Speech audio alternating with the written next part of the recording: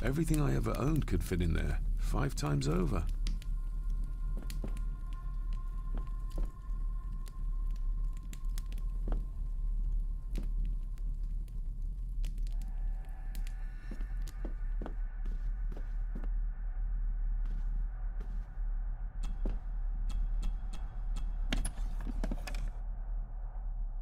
Pieces of some kind of drawing. How odd.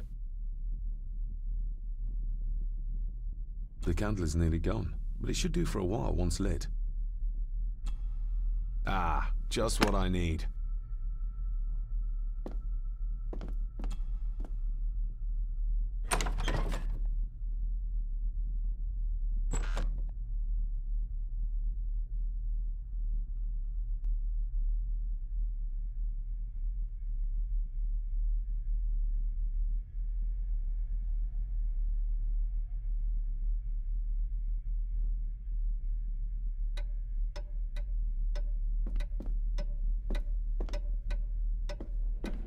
We meet again, old foe.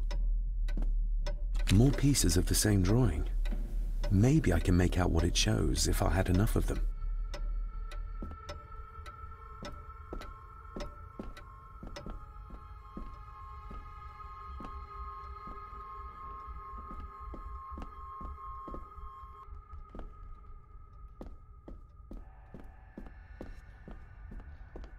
A dumbwaiter.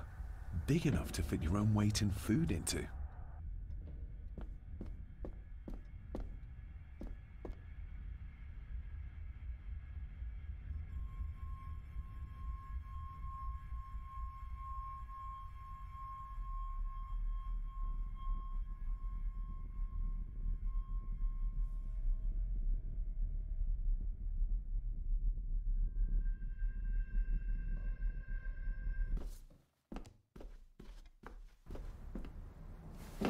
No, this isn't right. There should be a room here.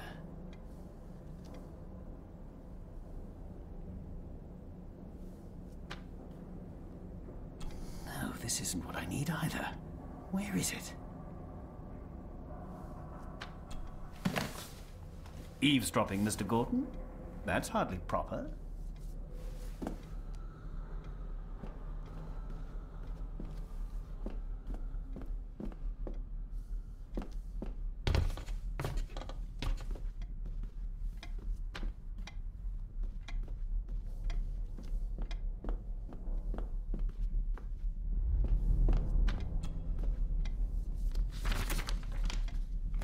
If you don't mind, I have a system and don't want to mix things up. Lady Gordon is very keen on confidentiality. Of course. Hiding something, are we?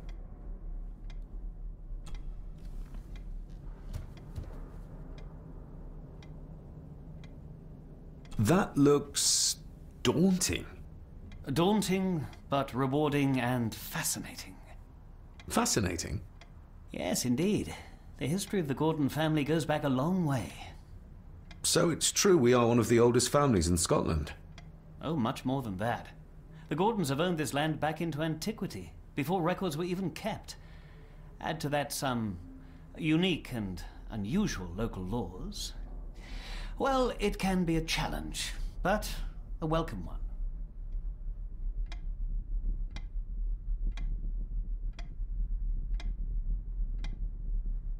Did you know my father? I was called to the house shortly after your father arrived. Why did that need a lawyer? Those complex local laws I spoke of were to blame. Your father left when Edward died, so none of the required legal formalities to transfer the house were observed. Does that mean... Not at all. There will be no issue with transferring the estate to your name, if that is what you wish.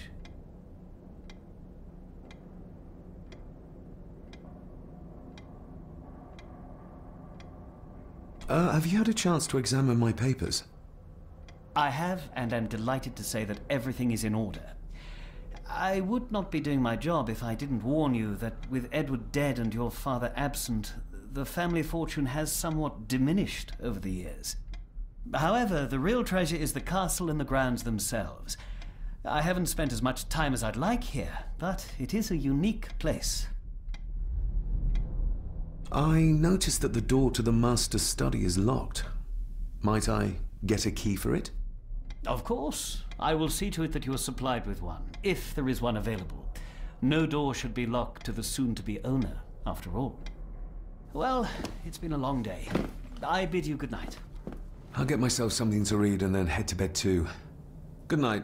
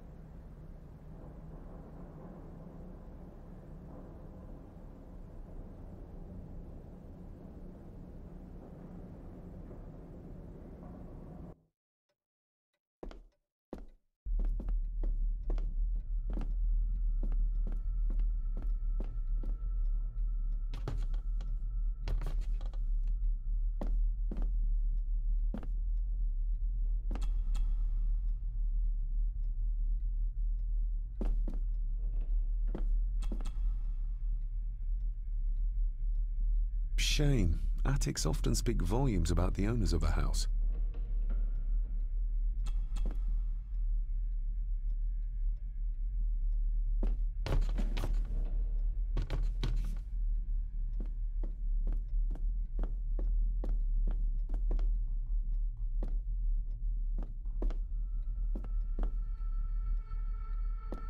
But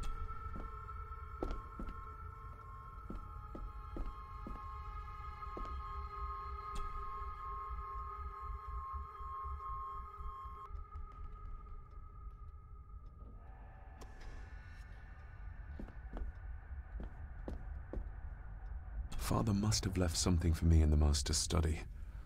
I suppose I could ask Mr. McKinnon to open it for me in the morning, but I'll have him breathing down my neck. And who knows what I'm to find.